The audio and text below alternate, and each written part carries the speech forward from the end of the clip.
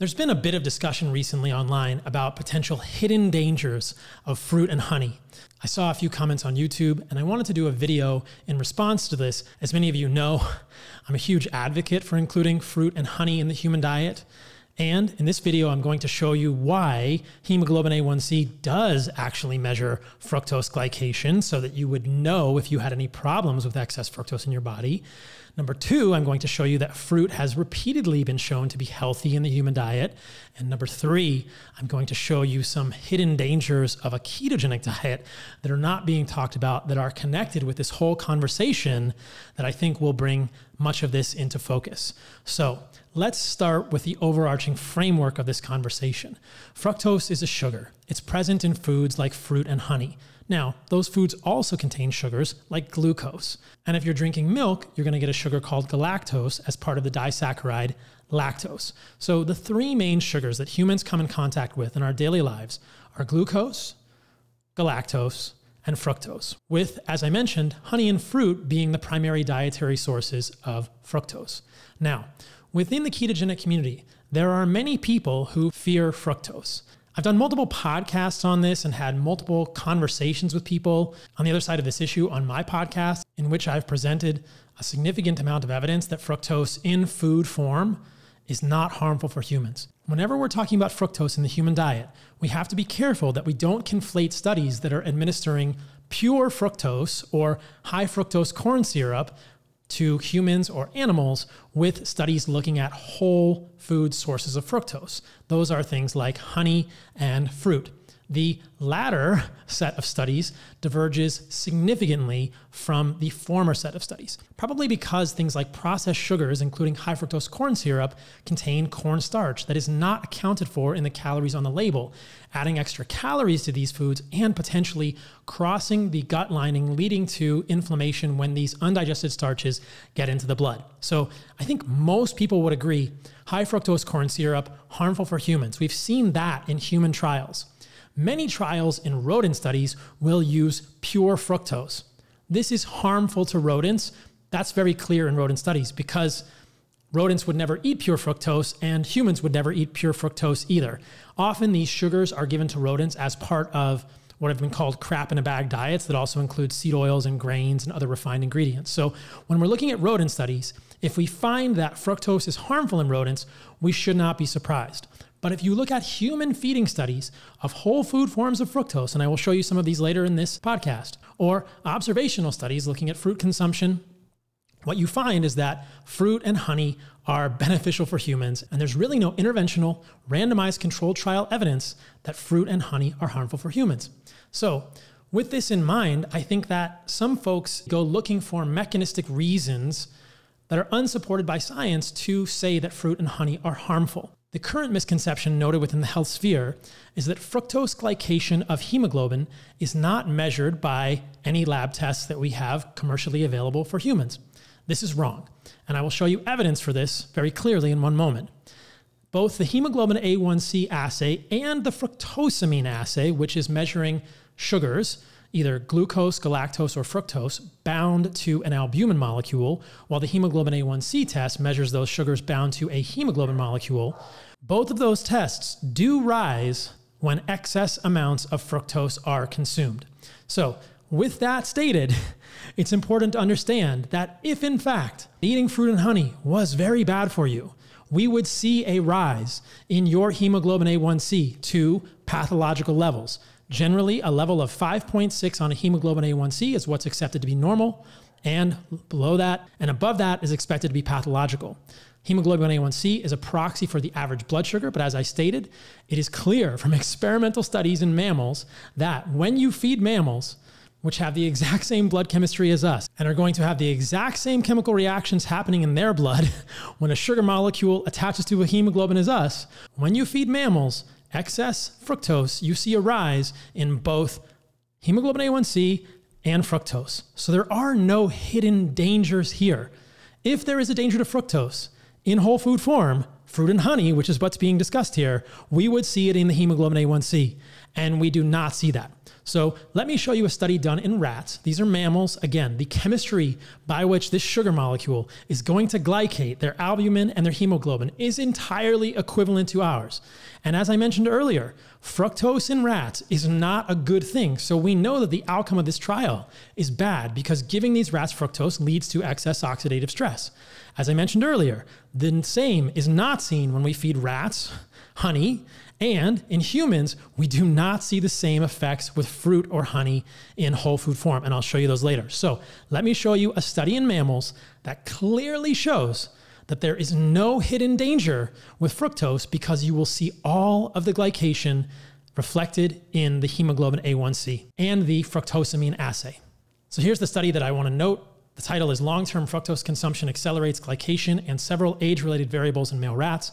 As I said, feeding rats pure fructose is really bad. But the point of me showing you this is to prove that if the levels of fructose in your blood go up with consumption, you will see this reflected in your hemoglobin A1C and your fructosamine. The chemistry happening in these rats' blood is exactly the same as ours. These are chemistry reactions by which a sugar is attaching to a protein. It's exactly like ours. So if you look here in table 1 for this paper, you will see these rats, they are fed 250 grams per liter solutions of fructose, glucose, or sucrose for 1 year. And you can see here's the water-fed group, the glucose-fed group, the sucrose-fed group. So that's a disaccharide of glucose and fructose, and the fructose-fed group. Notably, the blood glucose levels for all of the intervention arms of this trial, glucose, sucrose, and fructose, are all pretty similar, which is going to be important when we're looking at the hemoglobin A1C level and the fructosamine level. You can see the blood fructose levels here. Not surprisingly, the glucose-fed group has a low level of blood fructose. The sucrose-fed group has a slightly higher level, not 100x or anything like that. And the fructose-fed group, pure fructose-fed group, has a higher level of fructose in their blood. If you look at the fructosamine assay, you see very clearly that the fructose-fed group sees a rise in the fructosamine assay, similarly to the hemoglobin A1C. So this column right here is the blood glycated hemoglobin, clearly showing that when you feed mammals high levels of fructose and you get high levels of fructose in the blood, you get an increase in the hemoglobin A1C. There is no hidden danger to fructose. I'm not saying that feeding humans or rats pure fructose is good.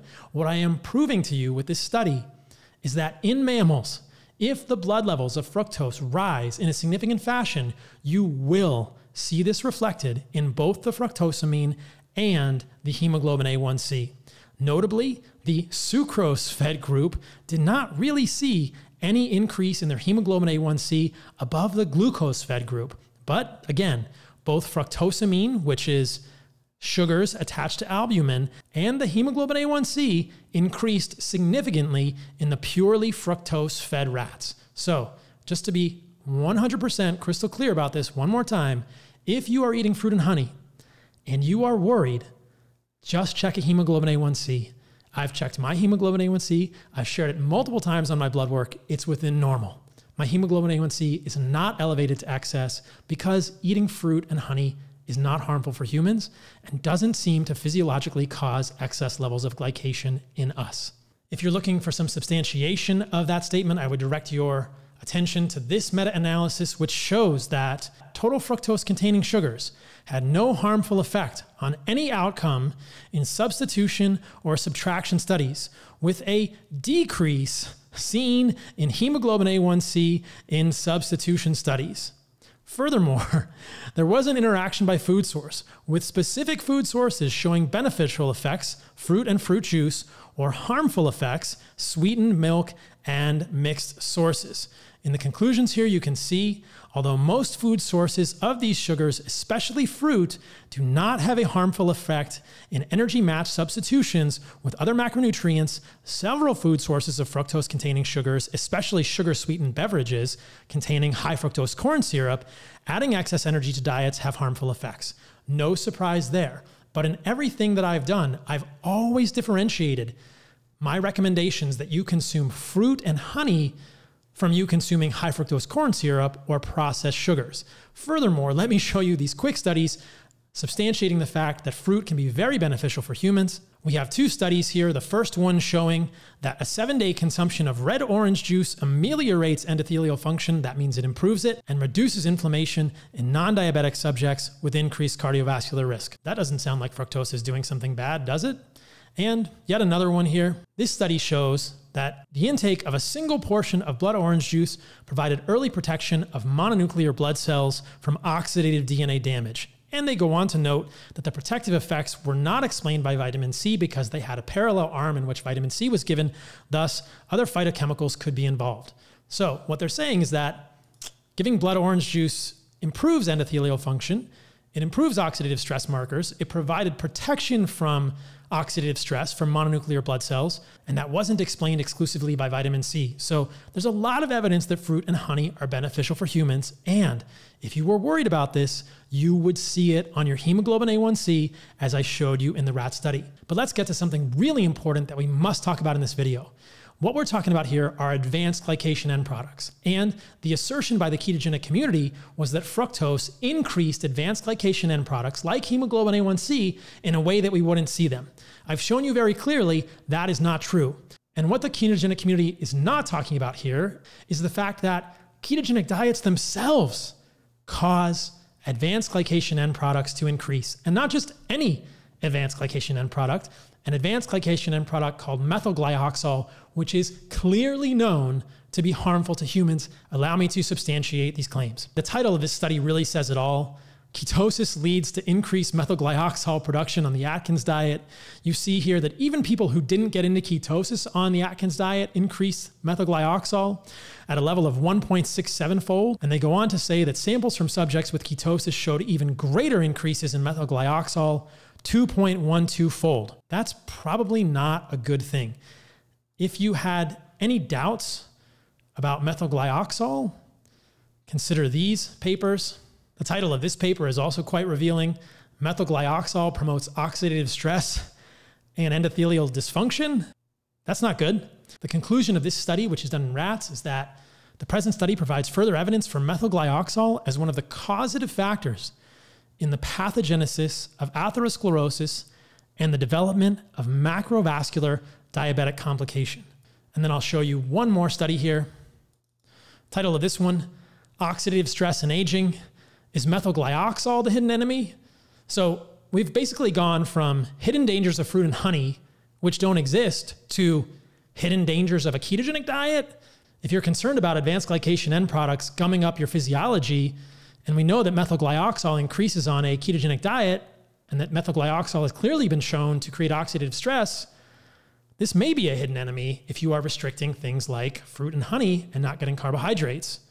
You can see here in this paper, the authors clearly state an excess of methylglyoxal formation can increase ROS, reactive oxygen species production, and cause oxidative stress. Methylglyoxal reacts with proteins, DNA, and other biomolecules, and is a major precursor of advanced glycation end products. I don't believe there are any hidden dangers of fruit and honey. And I showed you that in mammals, if the levels of fructose in your blood rise to any significant degree, your levels of both fructosamine and hemoglobin A1C will reflect that. In my labs, in the labs of everyone I've worked with, I've never seen that happen, and there's really no documentation in the literature of that happening at all. In fact, the meta-analysis I showed you suggests that in studies of substitution and subtraction with fructose-containing foods, hemoglobin A1C often drops. Then I showed you a few studies corroborating the notion that fruit can be beneficial for humans, both protecting from oxidative stress and improving endothelial function, which is going to improve markers of vascular health and cardiovascular disease long-term. And then at the end of the video, we talked about some of the hidden dangers of a ketogenic diet, which can actually increase advanced glycation end products, which is what we were worried about in the first place with all of this. So this is all really important discussion. I respect all of these folks in the ketogenic community. Most of them are really good friends of mine, and I love these discussions, and I hope that they further our collective understanding so that we can all become healthier as a result.